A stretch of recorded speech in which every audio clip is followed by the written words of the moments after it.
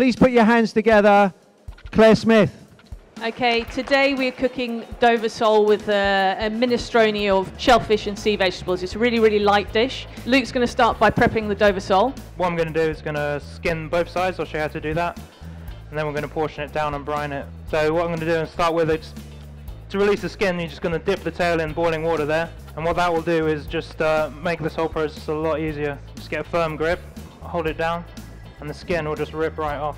I'm going to make a simple something we call a braisage, which is button mushrooms, shallots, garlic, thyme, nolly prat.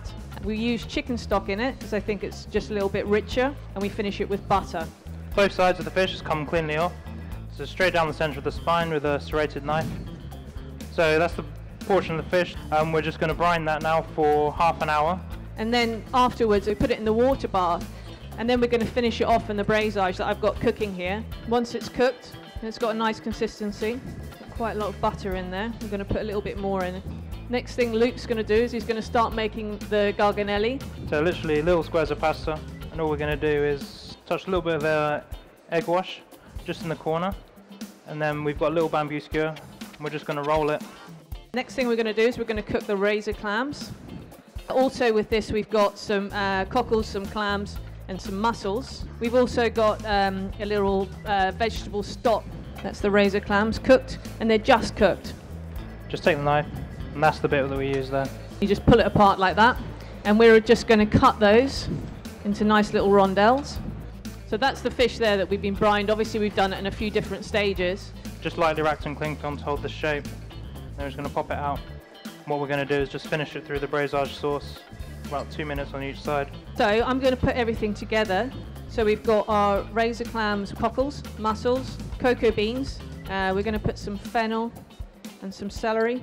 There goes our garganello, which we've blanched off beforehand. We've got some sea beet, rock samphire, and some monk's beard. And we're just going to warm it up. And Luke's just finishing the sole in the braisage. So again, just probably about 2 minutes on each side. So literally, just with a spatula, I'm going to run just down the backbone of the fish and just tease it off the bone. Once our fish is off the bone, like that, we put it back together again. Normally have a few little shellfish to put on the top again. More basically sea vegetables, herbs, and then we'll just pour the broth in, and that's it. What an amazing dish. Thank you. Events like this are really important to inspire the next generation of chefs, and for them to see people on stage that they know, they recognise, to be able to ask questions, and to be able to pick up ideas or tips on preparation and cooking.